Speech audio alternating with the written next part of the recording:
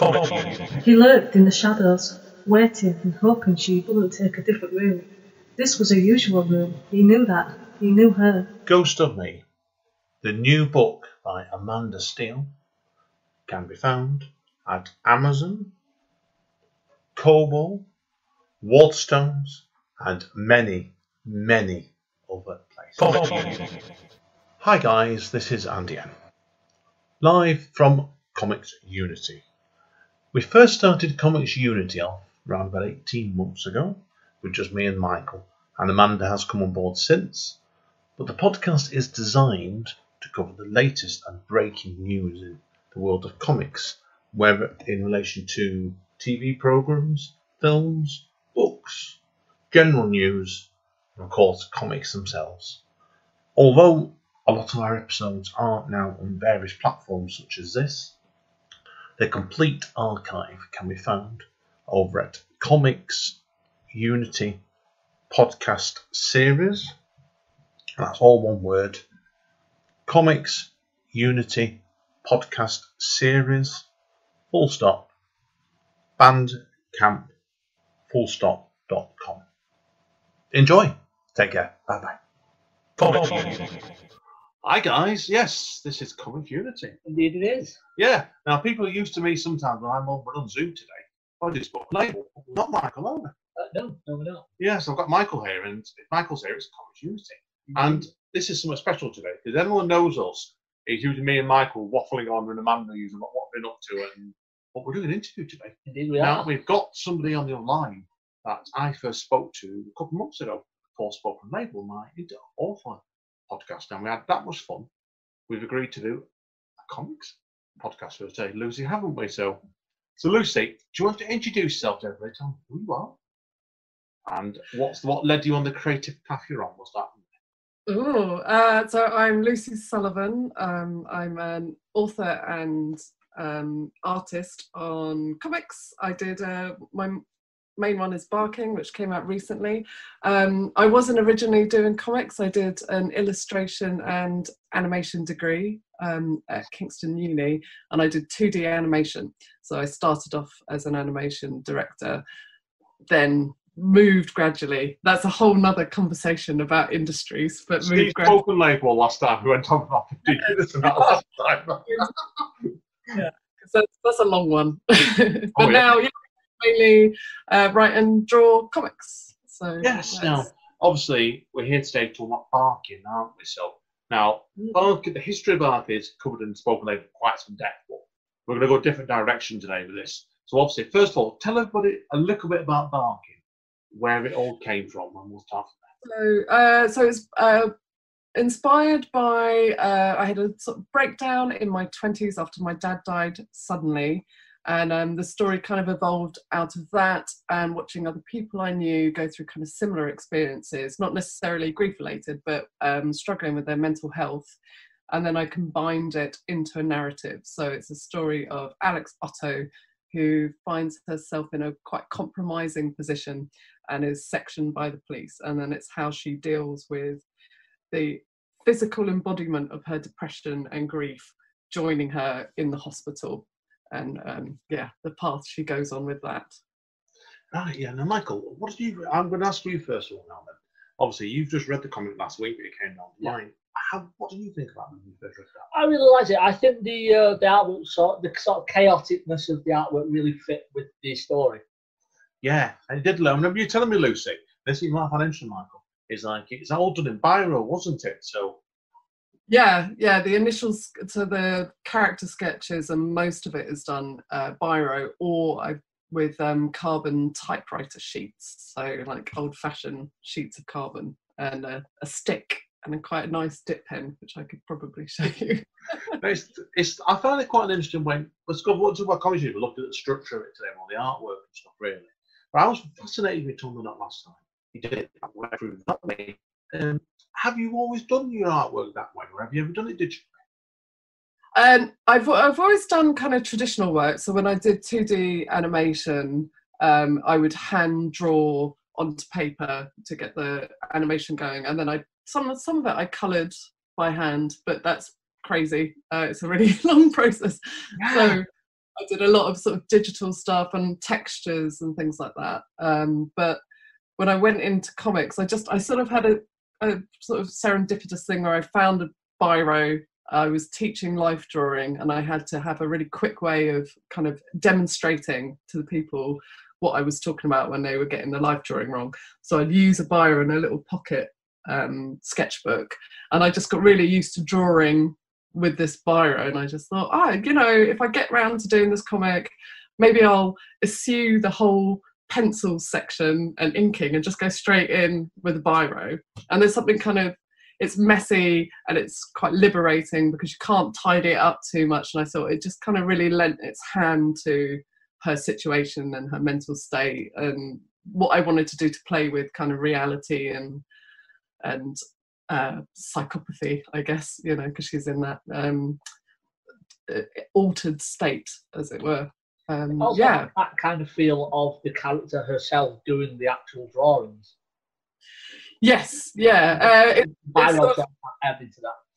Yeah, and because it smears, you can use the kind of blotches and sort of literally some of it is just my thumbprint like smearing. Oh, brilliant. Yeah, they're quite messy pages. They're not laid out, so they're literally sketched onto A2 and then laid out digitally. So it was all drawn just really quickly. It took me about, I think I drew the last 6 chapters in only about 3 months or something, or no, 6 weeks. I drew it, and then it took me about 2 months to lay it out. Now, obviously, I know you're doing it all in hand. Did you find then that obviously you were putting it down like an A, B, C on the floor, weren't you, to try and work out, make sure you got the direction right on it? Yeah, it was quite changing as you went along then, really. Sorry, say that again. Obviously, then with it, obviously the artwork themselves, like you're doing it all hand. You've been putting things on the floor like in A, B, and C, won't you, make sure everything flows? Did you find the order change of the book? A little bit. And I think often, because you're going from script, because when you're writing it yourself as well, you go from script to, I'll go script, thumbnail, script again, and then onto sketching. Sometimes I'll sketch something and think, oh, I've written that, and I actually don't need to do that. I can draw it much better and more interestingly, or something would change. So I had to be pretty kind of loose with being aware that I could do something probably better drawn, because I think I'm more an artist than a writer. So I think what I can write isn't as good as what I could probably come up with once I start sketching. And a lot of it was so emotive that I'd start thinking about something that happened or something I read or experienced, that it would just change as I was drawing it, and it would often get quite more surreal or darker, or so it was quite an emotional way to draw. Yeah. Did you find that obviously, like when you do the way you do your art and on it, did you have to do a lot of like preliminary sketches for this? Did you all the time? Was it mostly done and dusted quite quickly each page when you? No, they were done. Because I did thumbnails. So I have a sketchbook that has like tiny thumbnails. I mean, they're really people can't see what I'm doing, but I'm talking like I could do the whole spread in a couple of inches, just to get a feel of the shapes and stuff. But what I'd often get is I'd get a pose in my mind about what I wanted it to be. And sometimes I'd get it first time round, but other times I'd have to draw it like 3 or 4 times. And there's a couple that ended up being an amalgamation of like 6 attempts. So one pose. It's right at the start where she's running, and it's a kind of full splash page of her running and the dogs behind her, and the hands are from one drawing, the face is from another, and I had to just put them together on Photoshop because I couldn't nail it in just one go, because it's such a weird sort of looking up under her chin, and it's such a weird angle that I ended up just putting it together because I was getting so frustrated. I was just like, no.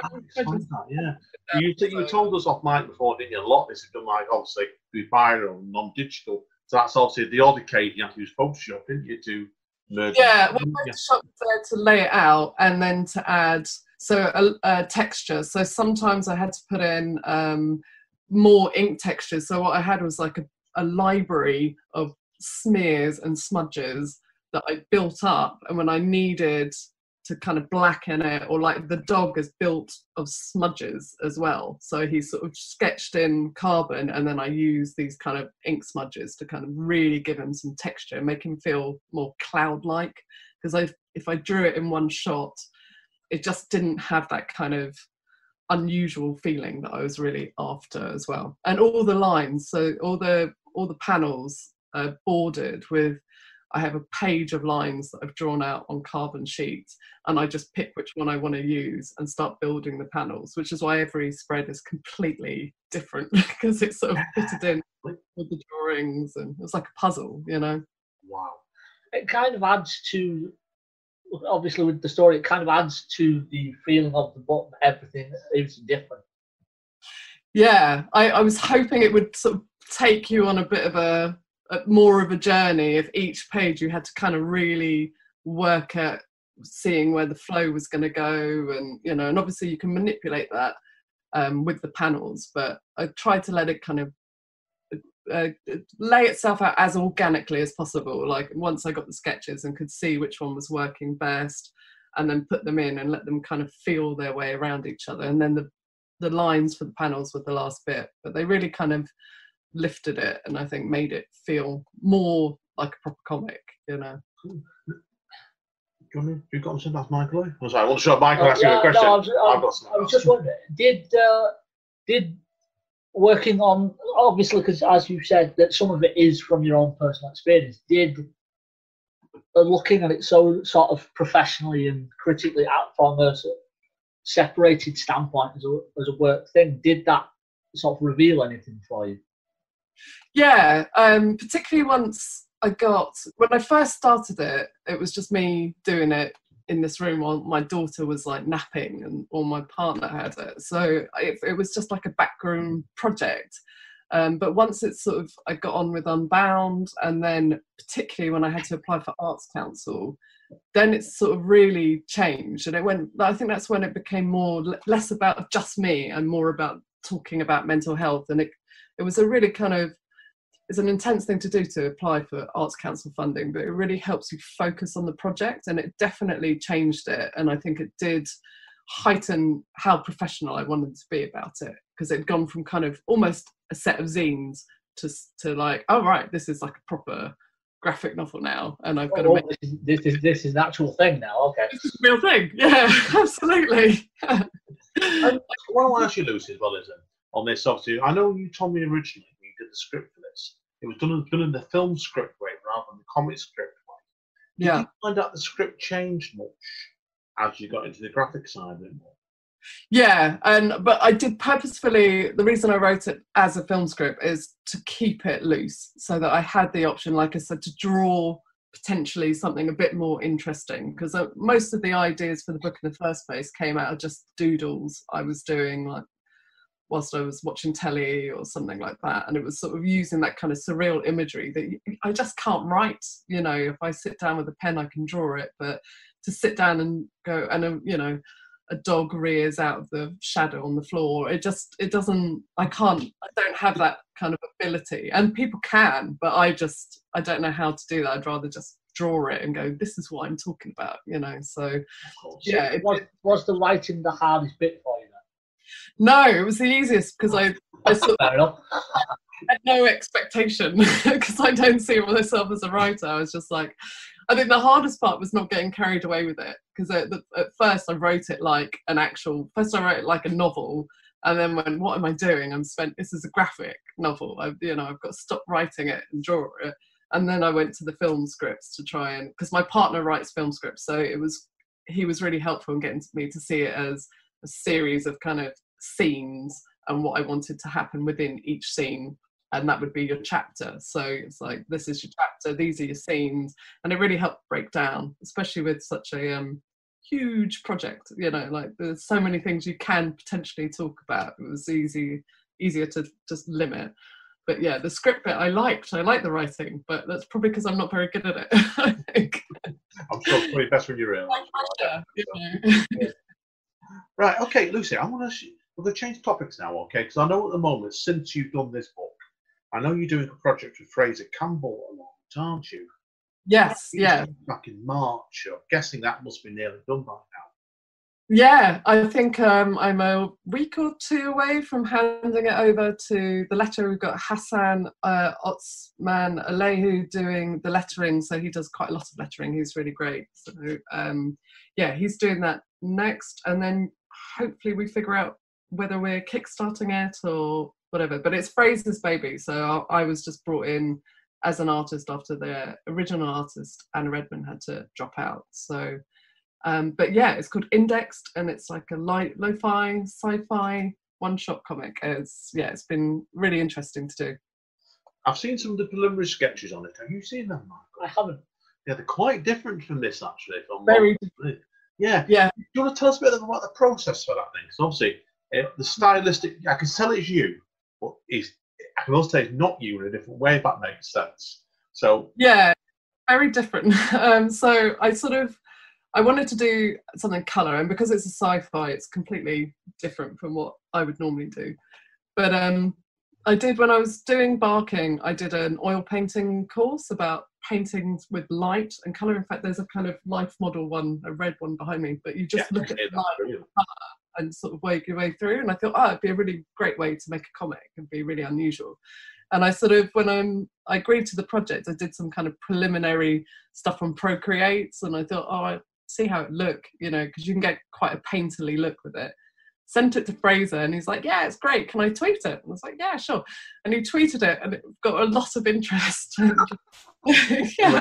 And I was like, oh, okay, everyone really likes this. And then there was a couple of articles of people are very excited. Some people named it like, the indie comic, one of the indie comics they're really looking forward to in 2020. And this was in November last year. And I was like, okay, so I guess that's how I'm drawing it. So it was sort of like, yeah, and it was sort of, I thought it would be fairly quick because I drew it again straight in.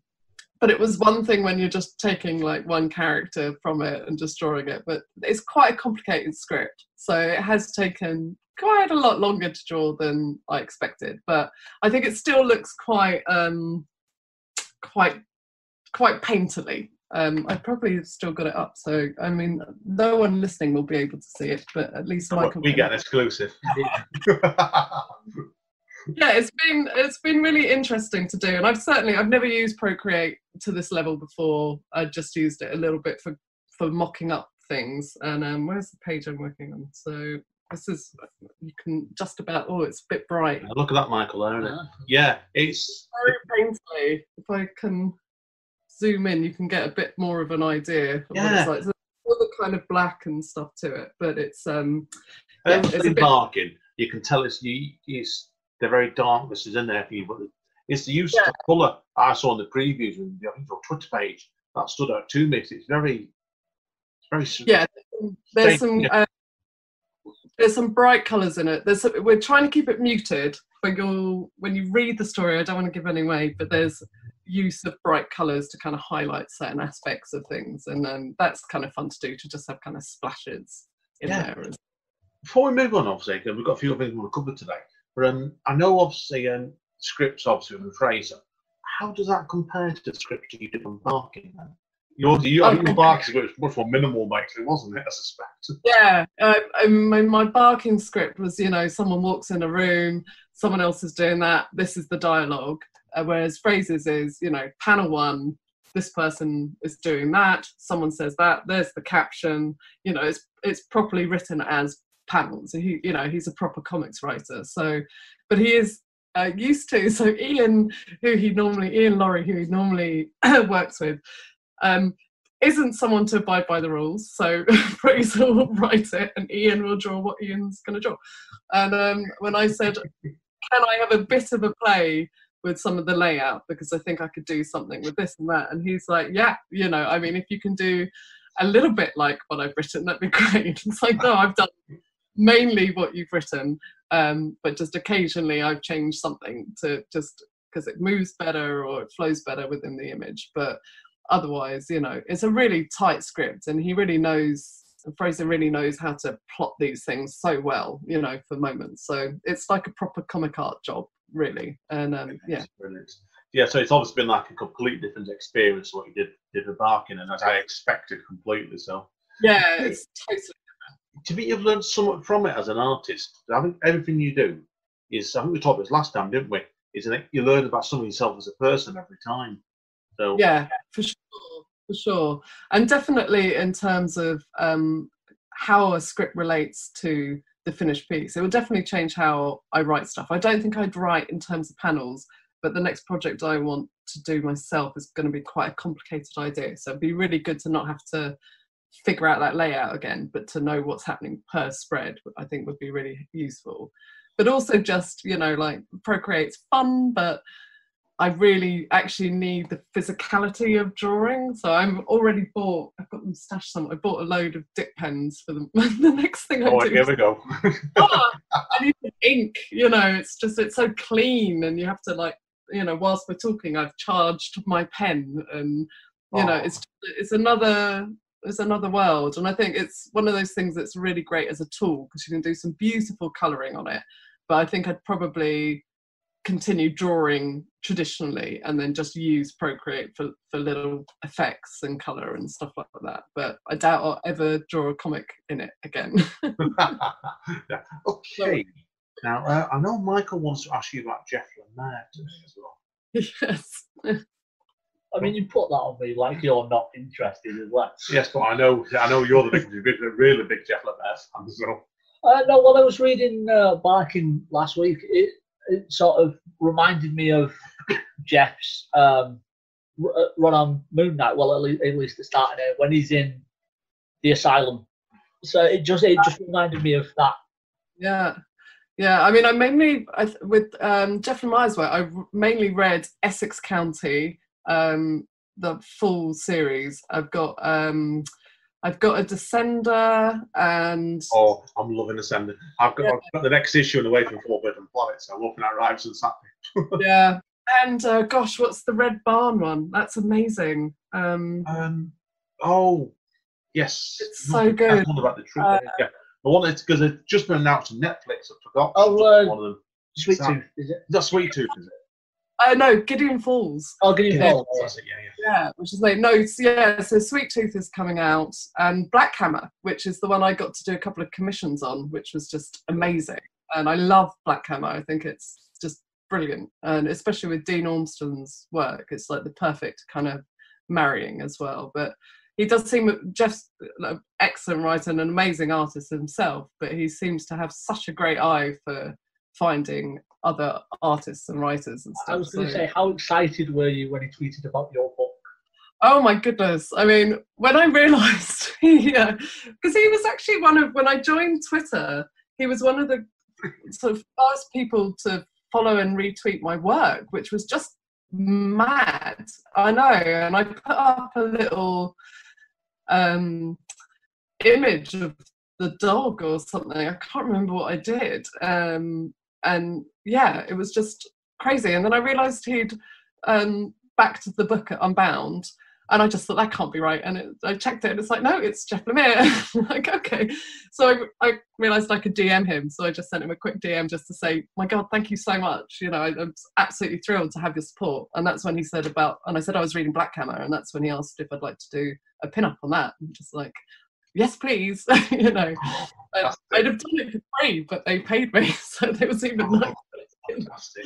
So yeah. With him doing the quote for you on the front of the book, what made you want to approach him to do the quote now? Well, because he'd been super supportive, and he'd regularly kind of tweeted updates and things about the project to help me get backers. He'd been really great, and my editor just said, what do you think? Do you think he'd do it? And I was like, well, I mean, I can ask. And she's like, well, you'll have to ask by this weekend. And it was the weekend of the San Diego Comic-Con. And it's like, oh my goodness. I knew from his Twitter feed, he was just like doing about 1 million events. He's like, he'd put up I'm signing. Yeah, and with the best will in the world, it's not like Jeff is the busiest man in the world already.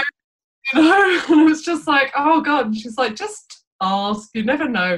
So I emailed him and just said, like, I know you're doing loads and I'm so sorry, but any chance? And I just thought, because one of the greatest kind of sections of people that are affected by mental health problems is young men.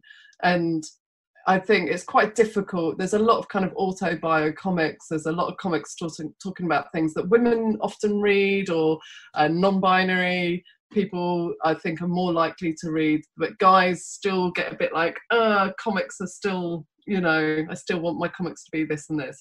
And I just thought, if Jeff was on my cover quote, it might just get some people to pick it up that actually really need to read it, but wouldn't normally go for that kind of work. So I did say to him, you know, you might be the difference between someone picking it up or walking past, and I'd really appreciate it. And he was great. He wrote an amazing couple of lines, and it's been incredible. He put something on his Instagram that just yesterday that he was reading Barking and Tilly Walden's one book, Are You Listening, that's just won the Eisner.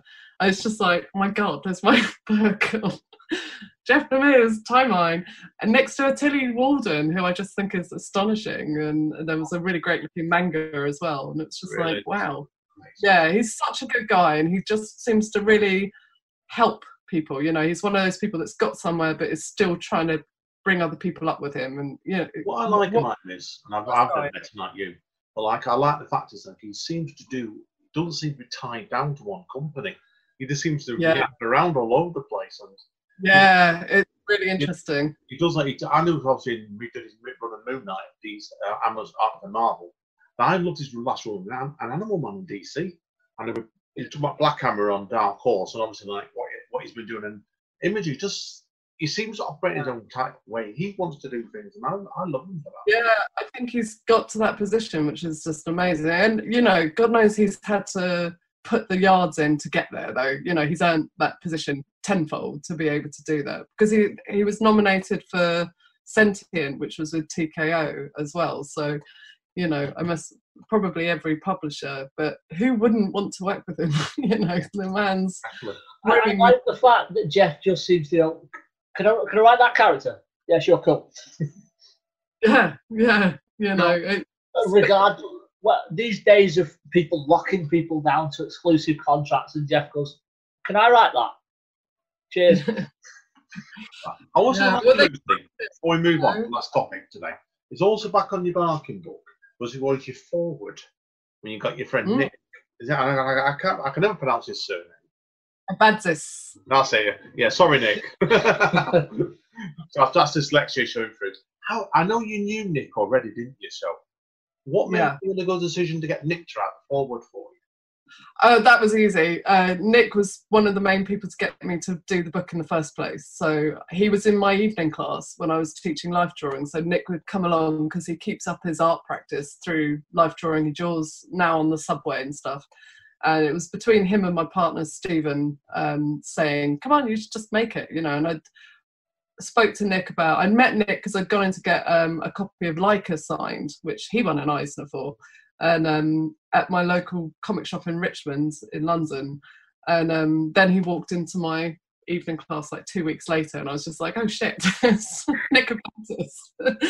And no one else in the class was a comics geek, and I was the only one just going, oh my God, he's really famous. Because he did Deadline, and you know, I grew up reading Deadline, so it was really exciting, and we just formed an instant kind of friendship, and we're still really good mates. And yeah, when it finally got there, he also introduced me to my editor, Lizzie Kay, which she commissioned me at Unbound. So like Nick was over with his family from New York. We were having a barbecue here, and he was like, oh, are you coming to the Self-Made Hero party later? And I was like, no, because I'm no one. I don't have an invite. And he was like, oh, I'll get you in. And he took me in as a +1 and introduced me to Lizzie. And God, I met so many. I met John McCrae and David Hine. And yeah, it was like walking in. Hannah Berry was there, and Andy Oliver from Broken Frontier. And it was just like Martin Rilson, Rob Davis. There's just a room full of famous comics people, and me just going, oh my God, I read all of your work. And this is like complete geek out. John McCrae's like the nicest bloke ever as well. Yeah, what a nice guy. Great artist, John. Oh yeah, I've read Yeah, lots of work with Gareth Ennis, and I love his work to do. So. Yeah, right, exactly. And see, Nick's from that crowd. You know, he knows Garth Ennis, and he knows all those guys from way back, from working at Marvel UK as well as Deadline. So yeah, it was. If without Nick, I just wouldn't even have taken the plunge. I don't think so. Yeah, it had to be Nick, without a shadow of a doubt. Right, to conclude, I know Michael's got a couple of quick rapid fire questions for indeed. you. And I've got one I want to ask you for a bit of fun at the end as well, but I'll let Michael go. It was just that it'd be fun to end on a few interesting questions. So, favourite fictional character and why? In comics? Yeah. Or in comics? I say that and I don't actually know. Who would be my favourite? Oh, I think probably... Oh, my favourite comic really is Domu by Katsuhiro Otomo, who did Akira. And there's two characters in that are really my favourite. There's a stubborn little girl who's only about 7 or 8, and an old man who is just naughtiness personified. But because it's Otomo, there's a lot of kind of psycho, what's the word? It's sort of supernatural stuff going on as well. So yeah, probably the little girl in Domu, I think. Good choice. Good choice. She's young and small, but she knows exactly what's going on, and turns out is quite the force to be reckoned with. So, you know, I like underdog characters, I think. Favourite comic movie? Ooh, do you know, there's a few that you don't know that are comics that I think have done really well, like A History of Violence was really tremendous. What a great book, and most people didn't even realise it was a comic. I really like V for Vendetta. I know that's like not a I like it too. I like the fact that even though they changed the character, even though they changed the actor playing the character, I think there's still a couple of scenes in there. Yeah, it still works, and I think as I never want things to be completely loyal, because I think they should be adapted, and I think they should be able to move on to the next. Like a comic is the comic and the film is the film, and I don't think they have to be the same. And I think, you know, if I ever had the option, I would certainly do an Alan Moore and just sell it and go, it's up to you. I just, you know, unless I'm animating it, I'm not involved. But I think they often don't go brilliantly, which is always a bit tricky. I think a lot of it depends on sort of who's adapting it. Like, I love the Watchmen series. The Watchmen film. I love that series so much. Yeah, I haven't seen the film, and we've still not watched the series yet. We are working through Legion at the moment, which is quite good. Mandalorian's Legion. I've not seen it, so have you watched Legion? I have. Dan Stevens is very good in that. Yeah, some of it's really good, but I guess it's not really a movie. I thought Black Panther was fun. I thought Ant-Man was fun. My partner hates superhero movies, so he loves comics but hates superhero movies. So I have to watch them on my own. Like, he went to New York in March, like just before everything kicked off, which was bonkers. Where he had to go. So he teaches at Kingston Uni, and he had to take the students on their annual field trip was to New York, and the uni wouldn't say they couldn't not go, and they would have lost hundreds of thousands of pounds. So they went, and they got one of the last planes back. It was pretty crazy to have done. But I watched a lot of films then. So you caught up, buddy. Yeah, I just went through it, and it was. I think they're good fun. You know, I quite enjoy it. And I watched the whole of Umbrella Academy, which I've now watched twice because he's actually kind of interested in that. So I love the sort of X-Men nature to Umbrella Academy. Yeah, I think they, you know, and that's what I like about Legion. They're doing that kind of slightly different way about it. But I think, Umbrella Academy as well. It doesn't take itself too seriously. Season 2's out relatively soon. Yeah, end of the month, I think. So that's for sure. So definitely. I know. What is your guilty pleasure read? Oh, probably kind of, I like quite a lot of YA stuff, you know, I quite happily read a kind of young adult fiction book.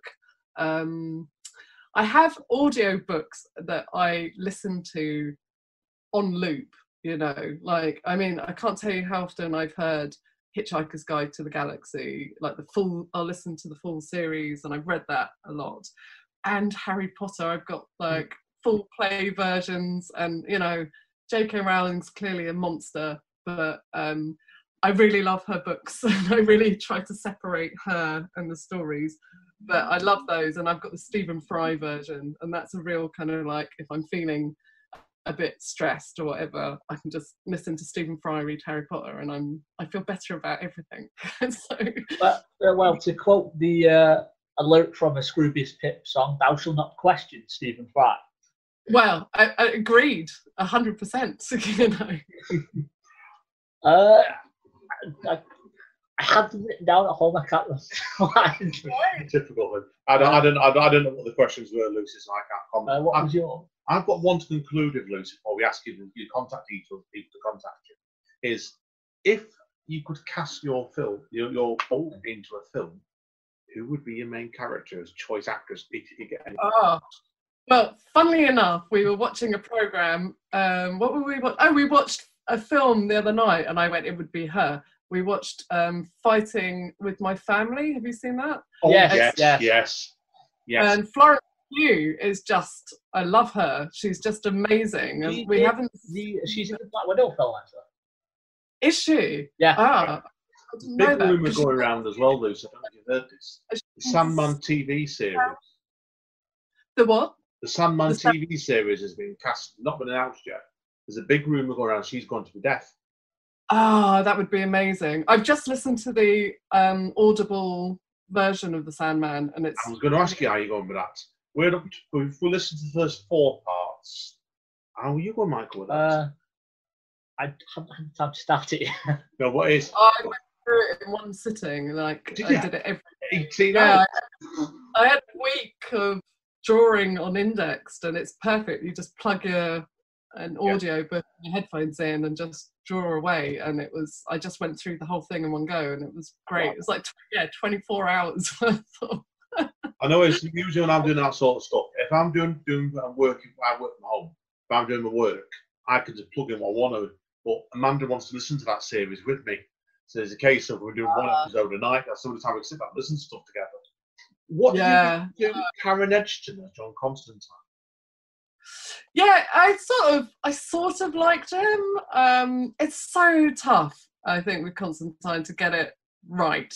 I don't know that anyone has ever really kind of nailed him as yet, and it'd be interesting when that finally happens. But Matt Ryan has been okay, but he's not full on John. Yes, yeah. I don't know who it can be. It needs to be someone that just embodies that utterly worn out. Like, do you know, Keanu Reeves was obviously not right then, but he'd probably do a better job of it now. You know, did you just have a 15-year anniversary thing for it? Yeah, they did Comic-Con last weekend. Yeah, had a big Zoom conference on it. Yeah. That was, that was one of the films I did like, because it's got what's her name who plays Gabriel in it? Yeah. My brain's gone now. Yeah, she was in Doctor Strange as well. Yeah, I know who you mean. She's so good. Tilda Swinton. Tilda Swinton, of course. Yeah. She did a very good film with Tom Hiddleston called Only Lovers Left Alive, I think. Oh, I've seen it. Yeah, the vampire. I loved it. I mean, I love a bit of vampire. In fact, that's my guilty pleasure. Anything to do with vampires, I will read. I've been mainlining Buffy lately, so... Very quickly as well, and lastly, before we go through details, what did you think to Michael Sheen playing Lucifer in Sandman as well? Oh, yeah. So, yeah, I think he works. I mean, I really like Michael Sheen, and I loved the adaptation they did of Bad Omens as well. I thought that worked really, really well. Yeah. Did you see him with David Tennant? Yes, yeah, which is just, there's so many kind of lockdown things that didn't work, but staged was brilliant. It was just utterly The cameos brilliant. were amazing. And also just the idea of going out and screaming in fields, I really felt, it's like, I'm with you. Oh, Someone will call the police. So, it's a good clue, Lucy, anyway, because obviously we're not taking more of your time up today. If people want to find out more about your work, where are they best going? So I've got a website, which is lucysullivanuk.com. Sullivan's with 2 L's. And I'm on social media, so I'm on Twitter, Instagram, and I've got a Facebook artist page, and that's all Lucy Sullivan UK. So at Lucy Sullivan UK.